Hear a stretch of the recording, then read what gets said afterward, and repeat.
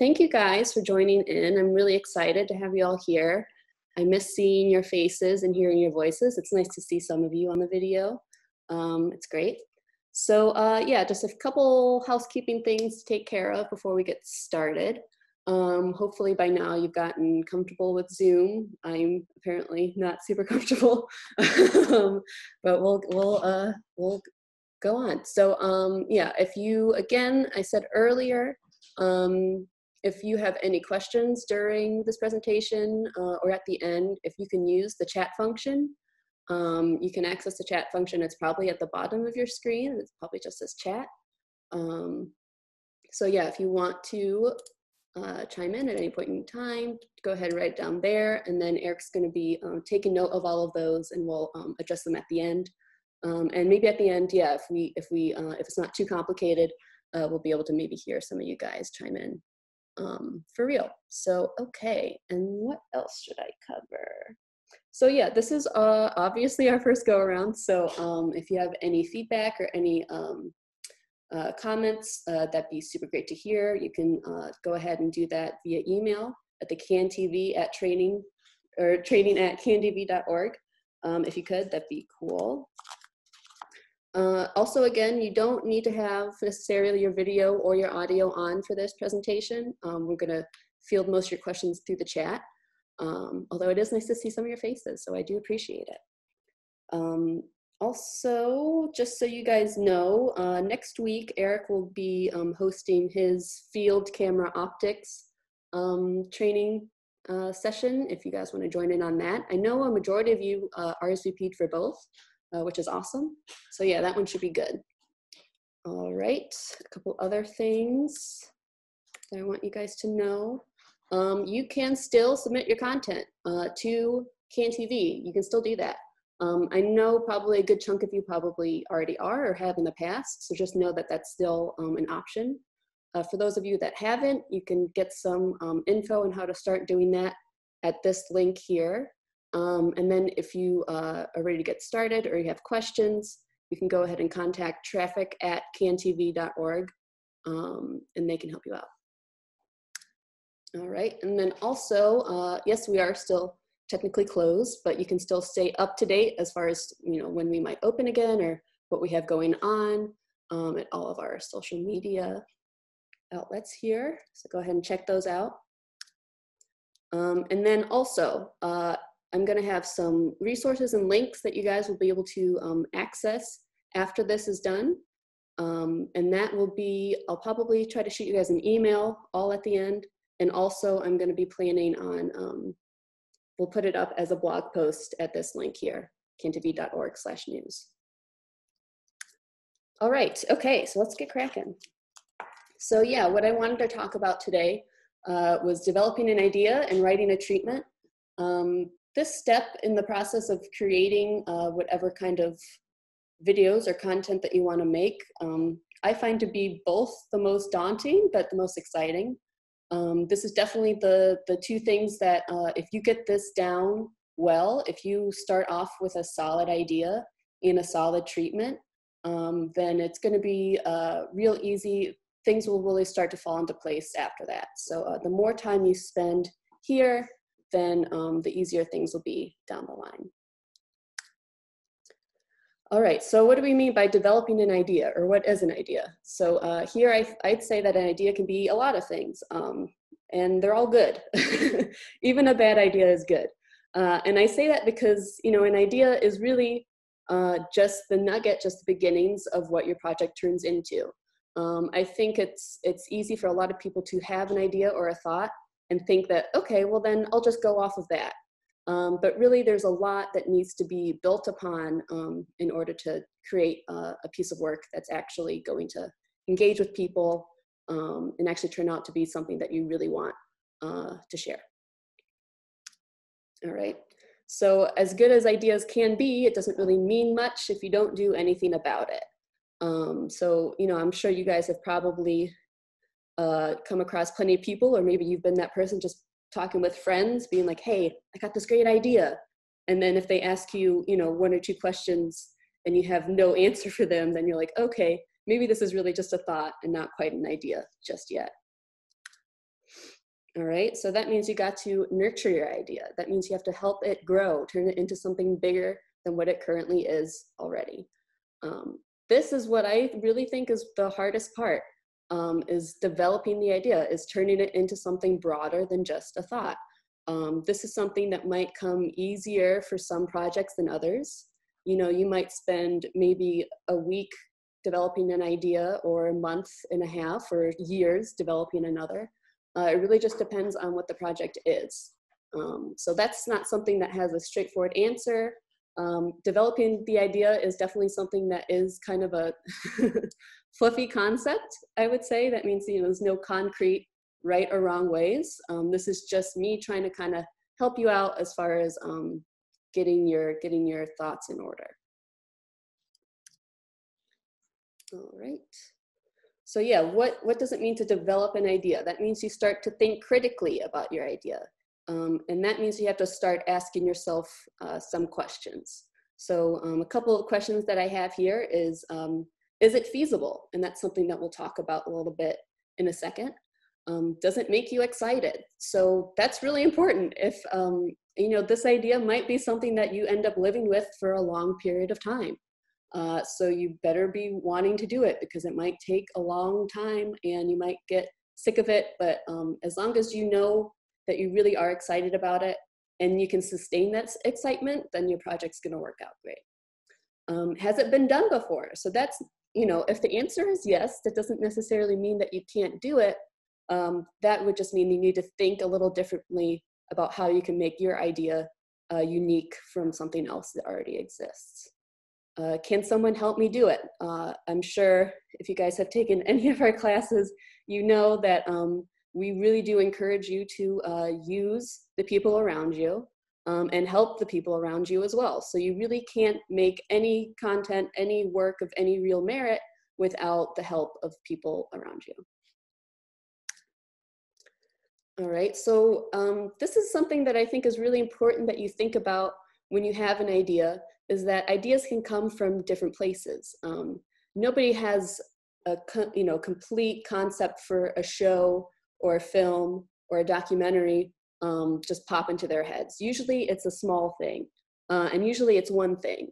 You know, maybe you have an idea for a character that you kind of think of, or maybe you have an idea for an event or a place, or maybe you are interested in a real person. Each of these ideas are good things to start, but they are not in and of themselves enough to create a project. By that I mean, this first one here that I have, technique or effect. I think something like, say you have a drone and you want to make a videos with your drone. That's cool, but that's not necessarily a complete concept. That's just piece of something. If you're saying, hey, I want to make some sort of drone video during, well, maybe some sort of fair that could happen in the distant future, or maybe you want to do some, tour of some sort of park. And those are all in support of some sort of idea or theory or belief that you want to convey to people. Those are three different things that are, relevant and all together create a concept, if that makes sense. I want you to really think about all the things that kind of branch out from your initial idea. So yeah, so a project can be any of these things, but it can't be only one of them. So that's something that I think is really important.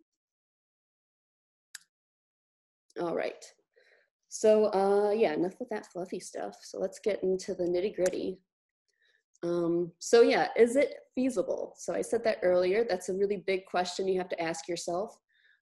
This is a question that I think is really important for first-time producers. That we have a lot of people coming in through our classes that have these great, grand ideas that they really want to do immediately. And usually we encourage you to start small because starting small usually means that it is feasible. It can be done.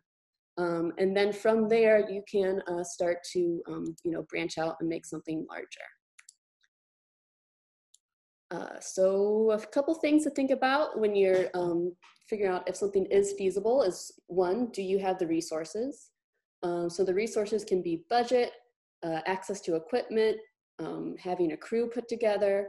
Maybe you need to have an actor, maybe you need to have a guest on your show. Maybe you need to have a location. Now, perhaps you run into some roadblocks, at first when you are going through this list.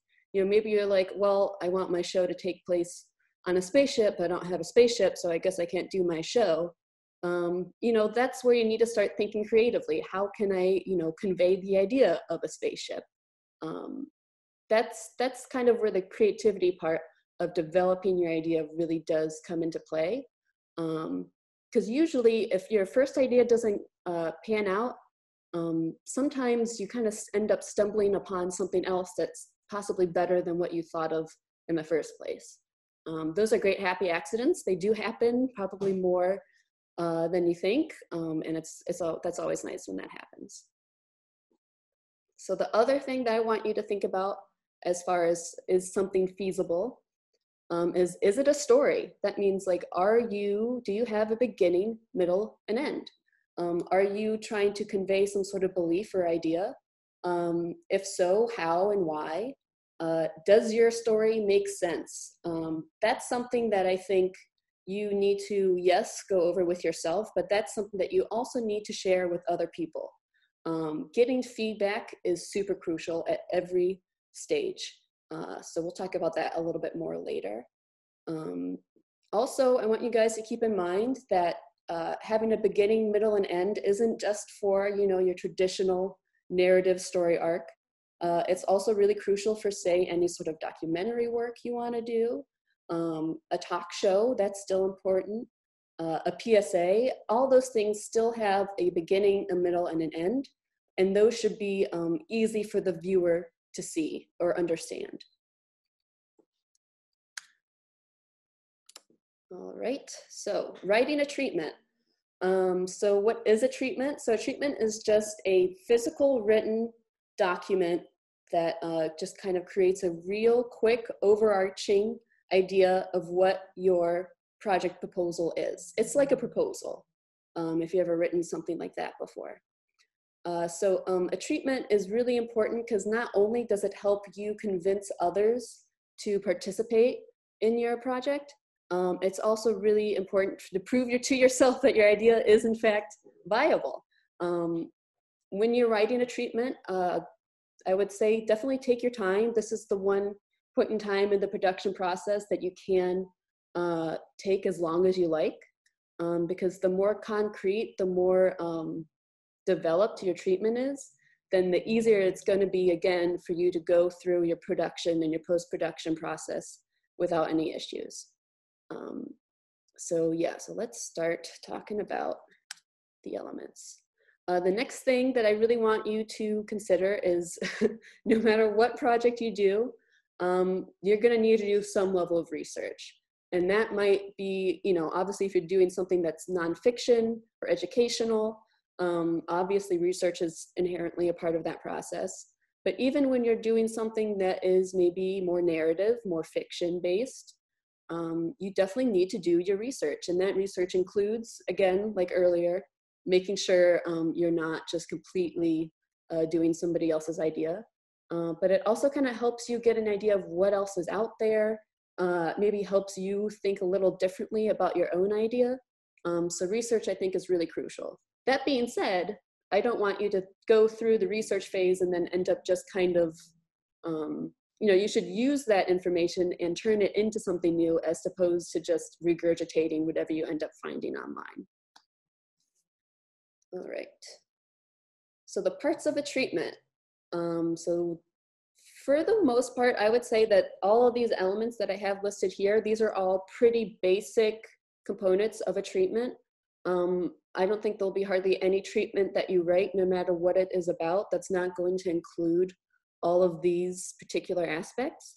I'm going to go through each of these one by one, and I'm going to do my best to kind of convert the ideas into whatever kind of show you make, because I know a lot of you are probably wanting to make some sort of talk show. Maybe you want to make a narrative piece. Maybe you want to do some sort of educational thing.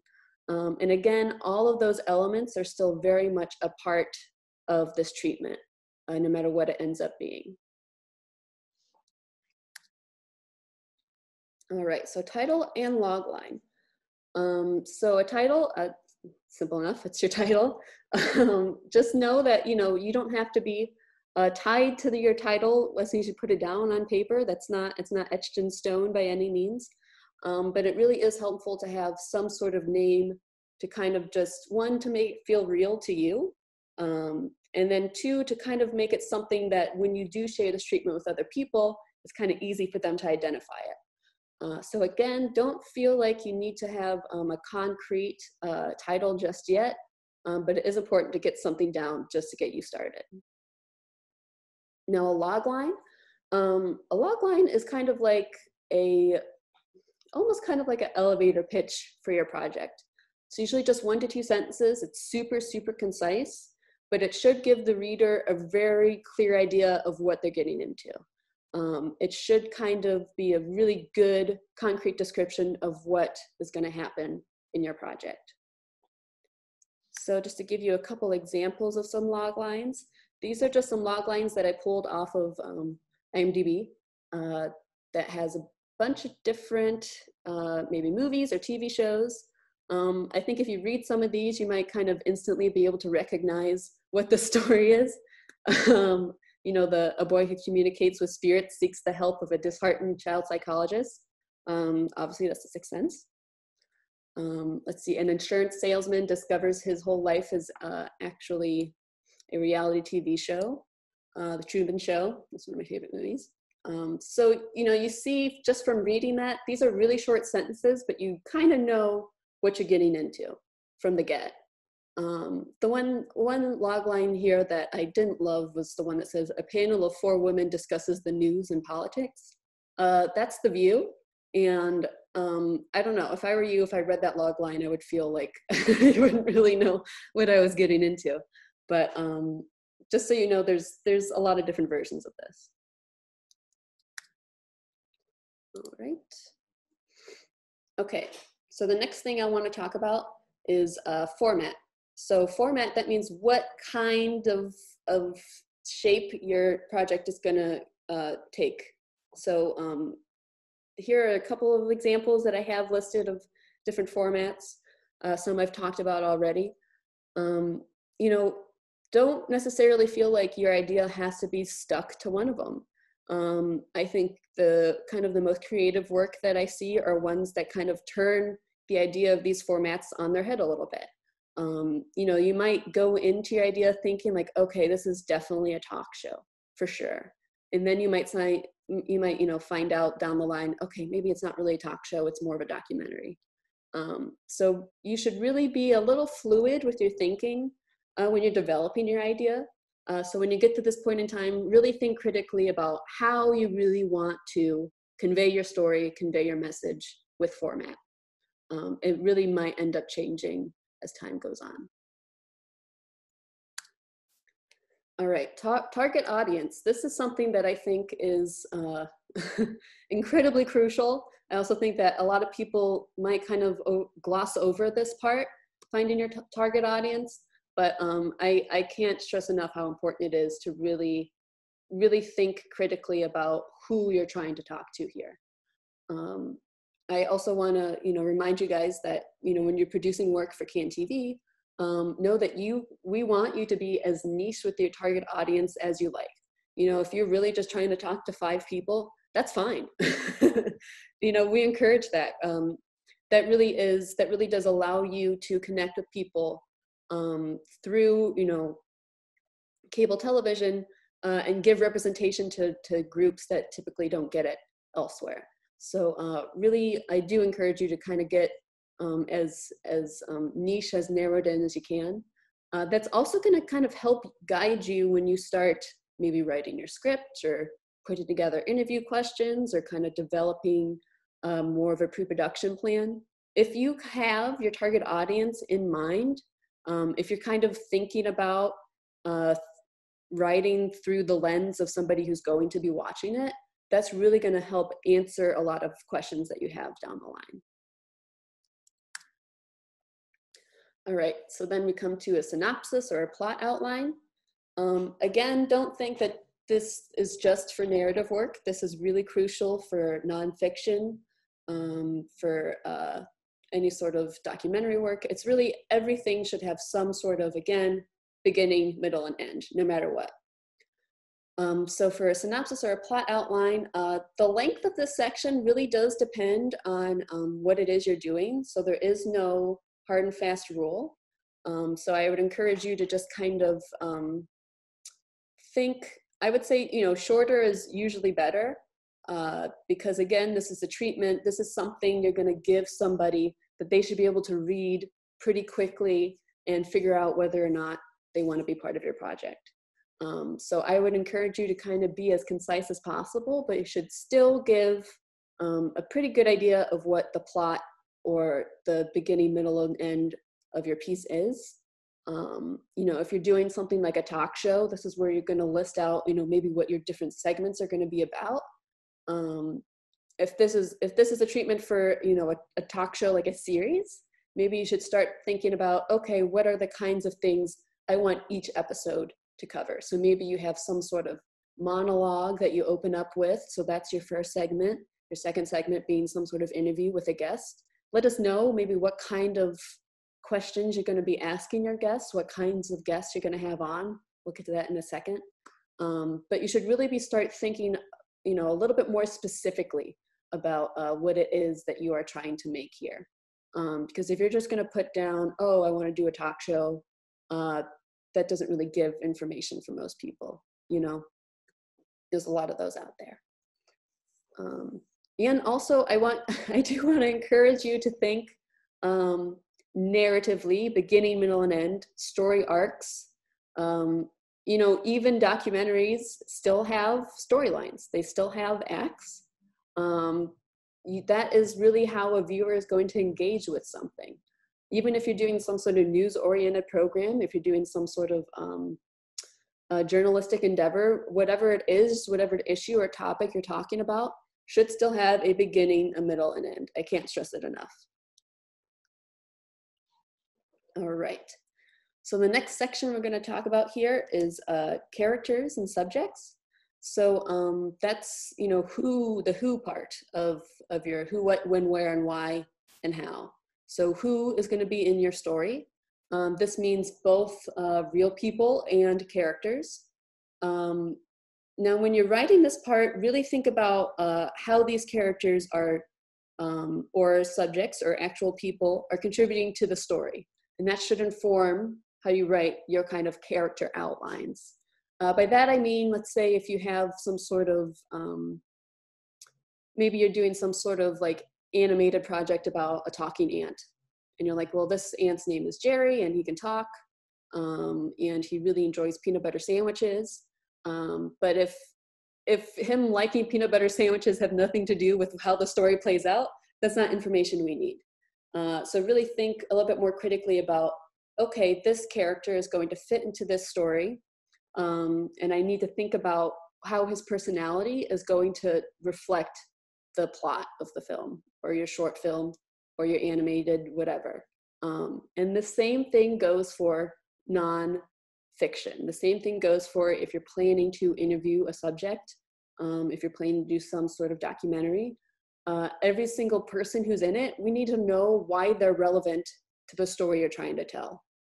So let's say, if it is somebody who's maybe like an expert that you're trying to interview on something, let us know what their credentials are. How are they an expert, and why? That kind of stuff really does kind of give some sort of credibility to your project.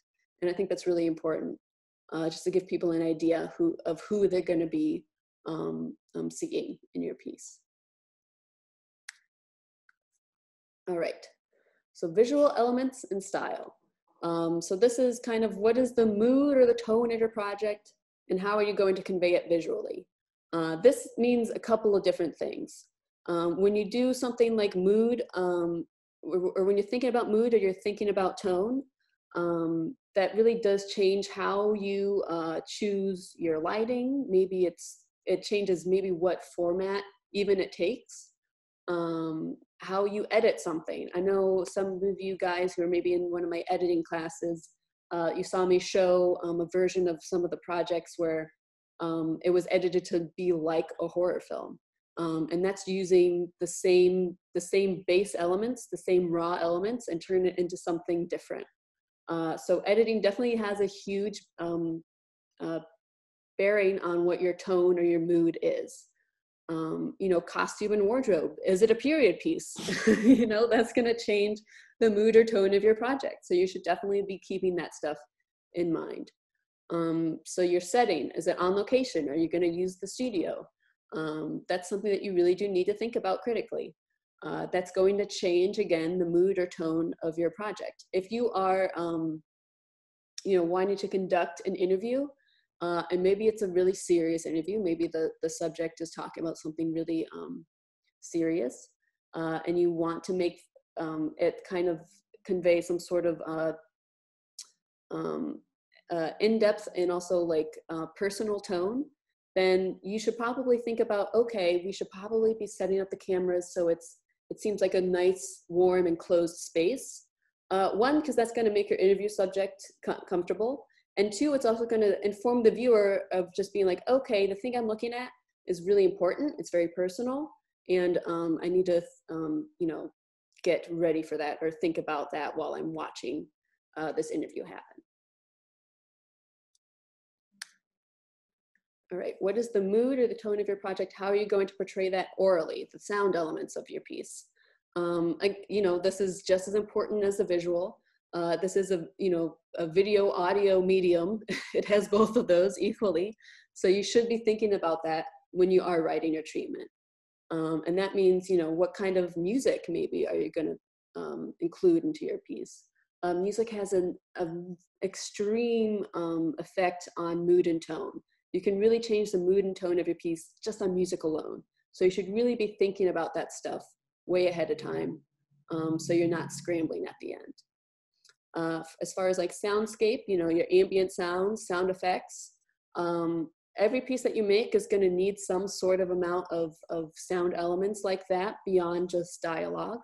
And that stuff is all going to inform your viewer as far as what kind of piece they're looking at. So you always have to keep that stuff in mind. All right, what is your goal or the rationale? This is the why of your project. Why are you doing it? This is really important. This is kind of just like earlier when we were talking about developing the idea. Are you excited about it? So the why of you're excited about it, that's really going to be filled in here. I really would encourage you guys, with whatever project you end up making, it should really be something that only you can do, because that's just going to make it that much more unique, and that's going to make you that much more successful. I think it's something that if you kind of have some level of a personal element into the work you're creating, that's really going to come through to anybody who watches it. That really does make a difference.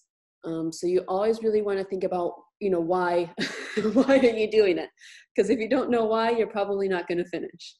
And also think of this why as far as like, what do you want the viewer to get from your piece? You know, when your project ends, when your video ends, what do you want the person to walk away from taking?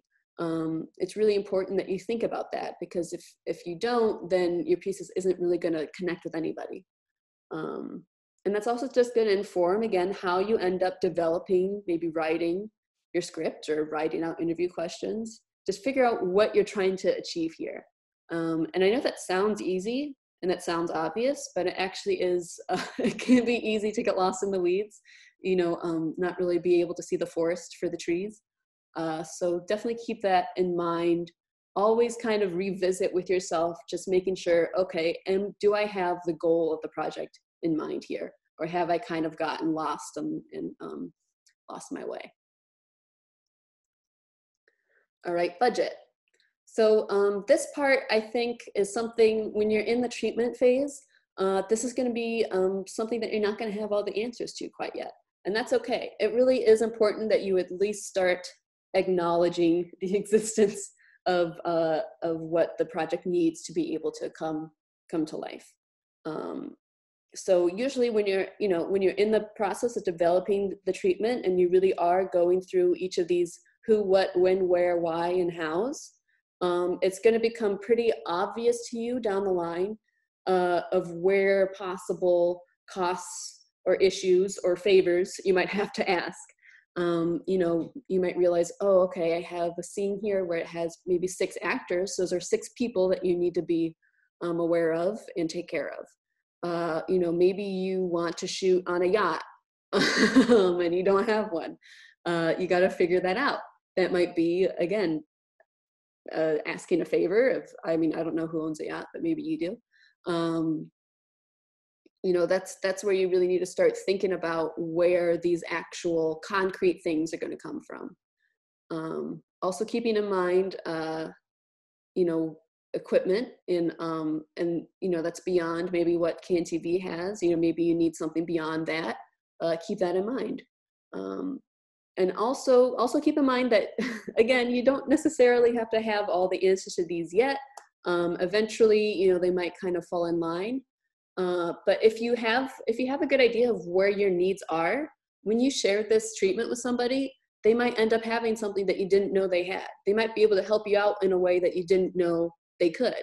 But they're not going to know that if you don't have a really concrete idea of where your needs are. That also kind of helps eliminate just kind of the mystery for yourself. You know, I think perhaps when you get down the line and you're writing the treatment, it might get to feel a little big or a little scary. But it's always good to just kind of get these things written down on paper and address them one by one, as opposed to just sitting there thinking, oh geez, how am I going to do this? This is impossible. It's really important to just kind of get these things out and listed down and address them one by one, as opposed to just sitting there and worrying. All right, and that brings us to constraints and contingency. So again, the whole part of this treatment is, or the purpose of this treatment is to kind of just figure out where the holes are in your story and fill them in. And you might not be able to fill in all those holes. There might be some unknowns that you just don't know yet. And that's okay. But it is important, if you are going to ask other people to buy into your project. And by buy-in, I mean they maybe donate their time or their energy. It's important that you let them know where the barriers might be. It's also important for you to at least start considering what your contingency plan, what your plan B might be. It's really important that you have backups on backups for a lot of your plans, especially if you have something big, like maybe, you know, your whole talk show is revolving around this one guest saying yes and they don't show up the day of. You should definitely have a plan B, no matter what. You know, things almost never turn out exactly like you hoped. So please make sure that you really deeply consider what the possible issues are. And again, that's just another thing that maybe somebody else will be able to help you with that you didn't even know they could. So yeah, as long as you address them, as long as you get them out in the air, then that means somebody can at least help you out. Okay, so here I wanted to show you some examples of some actual treatments for actual things. Just to show you what the format of a treatment looks like, what the actual visuals of a treatment are. These two are, you can see they're both kind of different in the way they're laid out. The one on the right is really kind of broken up very specifically, like here's the log line, here's the characters, here's the synopsis. And the one on the left is really organized more in a, I would almost say, conversational way. It's kind of blending all those together in one to kind of give the person a full idea kind of in one go. These are both viable ways to write a treatment. And these are also things that I think I'll have some resources for you to be able to look at on your own later. But yeah, there is no, as long as you're addressing each one of these issues, there is no like complete wrong or right way to format your treatment. Or, you know, maybe your character section might end up being twice as long as something else. It really does just depend on what your project is. So don't feel like, oh, well, most treatments I've seen are 3 pages long for your plot, so I guess mine should be 3 pages too. That shouldn't be how you think about it. It should really be, am I answering all the questions I need to for my project? And if you are, then that's all you need to do. All right, so then hopefully that means once you get all those things squared away, that you have a treatment, you have a completed treatment. And this is really going to be kind of your compass for the rest of your project. It's really going to help you guide your way through the rest of pre-production and production and post. You know, the more well-developed that your treatment is, then the easier the rest of the things are going to be. You might also, you know, it may happen that when you get down the line, when you get down into production and post, that you might have to end up changing some things. You might have to refer back to your treatment and things might change a little bit. That's okay. As long as you kind of have your idea or your goal at the start, things are always going to be different at the end. That's another thing I'm sure we've talked about in our classes before. You kind of have 3 different projects every time you start one. So there's the one that you have your first idea at the start, you know, the thing that you imagine it to be. Then you have the thing that is happening when you're doing your production. And then there's the entirely different thing that it turns out in post. Those are always going to be 3 different things. And I think it's important to just kind of embrace that chaos a little bit. And just know that, you know, whatever your end piece is, nobody knew what your initial goal was, you know, except for the people who wrote your treatment or read your treatment. But your viewer is not going to know that your story actually started out being, you know, some sort of drama narrative, and then it turned into some sort of horror film. I don't know. You know, that's just kind of how ideas kind of turn out, and that's okay. So again, if you get down the line, or if you start your pre-production process and you realize something just isn't going to pan out, or hey, maybe even better, something changes and you have an even better idea than what you had before, then you just got to go back to your treatment and adjust it. So what happens after you write your treatment? You know, what's the next steps? This is kind of different depending on what kind of project you're doing, you know, what the format of your project is. You know, you might end up going from here to be able to start writing a script.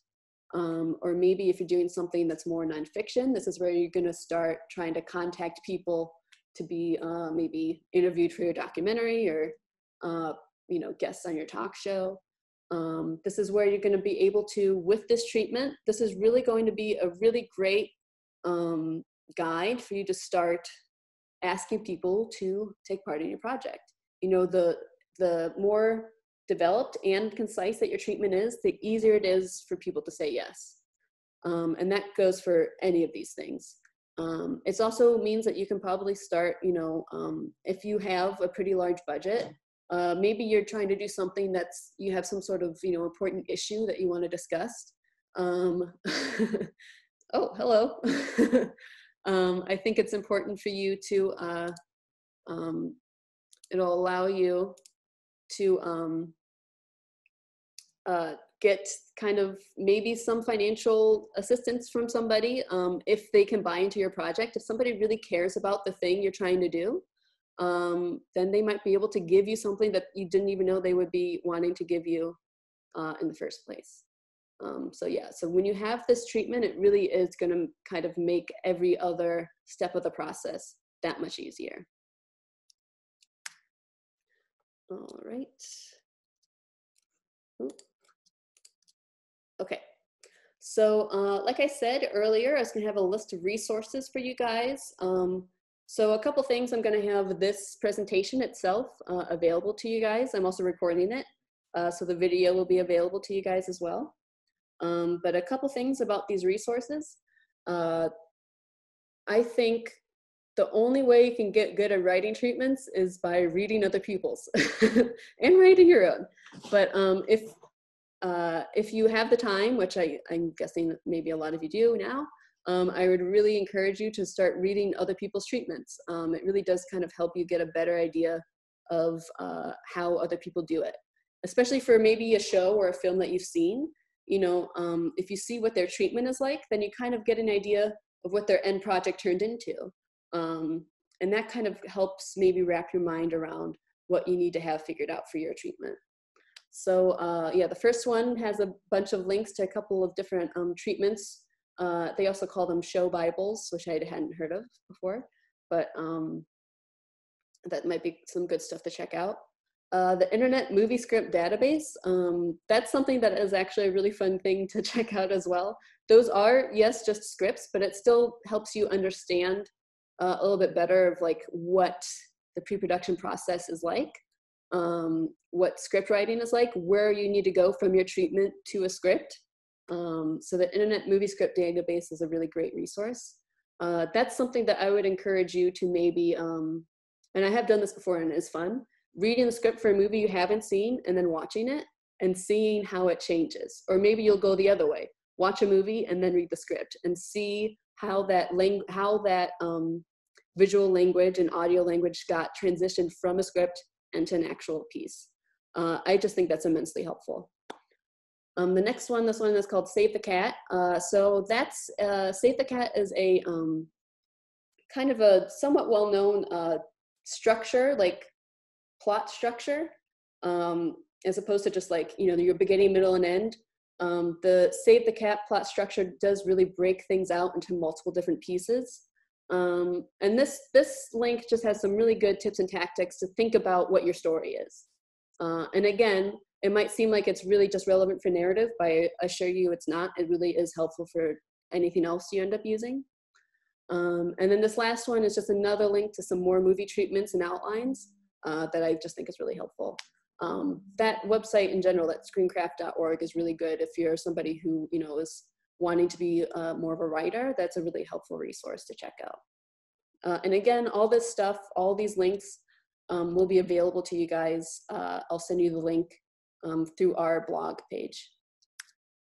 All right, so that's it for me. I would love to see if you guys have any questions. We got a good chunk of time. I want to save at least 10 minutes at the end for questions. So again, if you have any questions, go ahead. You can text them in the chat, and then me and Eric will be able to address them. Okay, let's see. All right, I'm looking at some of these. Okay, all right. Yes, so yeah, I will email the link of the recording for this presentation for sure. Hey, Andrea, there are questions on the Google Docs sheet. Okay, great. There. All right, I'm gonna get to the Google Doc sheet. Let me get out of here. All right, let's see. So I would want my organization to speak on the hardship on teenagers in low-income neighborhoods as far as dealing with gun violence. Will they want to explain their feelings about family members, friends, and or neighbors, or seeing at firsthand someone that was involved in gun violence? Okay, so you're kind of seeking feedback as far as like how you're gonna reach your audience, I'm guessing, or what's the best way to reach your audience? Let's see. All right. Yeah, I mean, I think that's, yeah, that's a really great idea to start thinking about. You know, that has to do with your format, what kind of shape your story is going to take place. And I think I can't quite answer that question for you, at least not here right now. If you want to have a discussion about your specific ideas like that, I'd be happy to do it over email. I think that's a really good idea. I think knowing you have a really good specific audience that you seem to be wanting to gear your work towards, and I think that's great. So yeah, I hope I answered your question. Let me know if I need to be more specific. Can we do fundraising? So yeah, so what I mean by fundraising, I know there are some things that we have against, you know, commercial content for your shows that I hope you guys are still very much aware of. But when it comes to getting outside people to kind of give money to your project, that's completely fine. It's up to you to kind of figure out how they're going to give that money and what they want in return. Because again, we can't have any commercial content per se. But if it's something like an organization that wants to help you out, that's completely fine. If you are trying to do some sort of like a larger base project, maybe it's a large long-term project, and you want to do some sort of long-term fundraising, I do have a good amount of experience with that, with trying to fundraise my own projects. And there are a lot of different outlets for you to reach. You know, that's something that I think I would be happy to maybe put together a little Google Doc over. That's a good idea. So yeah, you can absolutely do fundraising. That really, it is a bit of a broad term. It can mean a lot of different things. But it really is, one, when you're doing fundraising, maybe you just, you know, have some sort of, you know, GoFundMe campaign or something like that, where people can give to, and that will allow you to, one, develop an audience.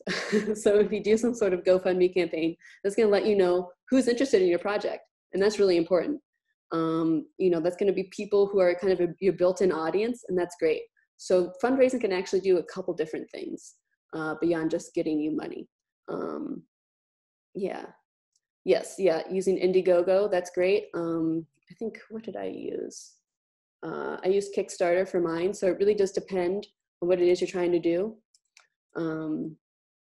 Patreon, yeah, that's a great idea, especially if you're planning on doing something long-term. If you have a series idea, that's a really great idea for getting people to kind of continue to patronize your project.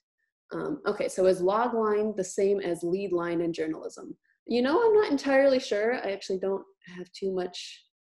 I would say, yeah, if lead line is like that kind of like that one sentence that goes under the headline, if that's what you're referring to, I would say it's fairly similar. Yeah, so that sounds about right to me. Yeah, I would definitely encourage you to look at more log lines. Again, IMDb is a great resource for that. Because the more concise and the more specific, that does seem really difficult to be both concise and specific, but it can be done. Yeah, for sure. Okay, let's see. Any other questions you guys have? I'd be happy to take. Let me find my chat window. Let's see. Okay. All right. Yeah. All right. Oh, cool. Okay. Do you need to go through IMDb Pro to find out all the info about the production costs? Yeah, I believe you do. So that I don't entirely know. There are some, let's see, Candace. All right. So there are some resources online for developing a budget, which is beyond the scope of this talk. But that might be something that'd be good for a future webinar, for budget and production costs. I think also keep in mind that, something that's part of your budget might be something that's done in kind. That means somebody offers up something for free. You should still, if you are making like a very, professional budget, especially if maybe you're applying for a grant. Usually, if you're applying for a grant for creative projects, they definitely want to have a budget. And that budget will include things that do have costs, even if they are done in kind by others. That means they do it as a favor. All right, let's see. Anything else? What is the ideal length for a treatment? One page to be concise? Okay, yeah. I would say, again, that depends on your project. Typically 1 to 2 pages, I think, is a really good start for a treatment. I wouldn't, it really does depend on what you're doing if you want to make it longer. But that definitely is kind of a good general goal to have. Okay, yeah, let's see. Can we do fun? Okay, cool. All right, I think this is it. I think that's all I got for you guys, unless you got anything else. I think, yeah, Eric, do you think that's all we got as far as questions go?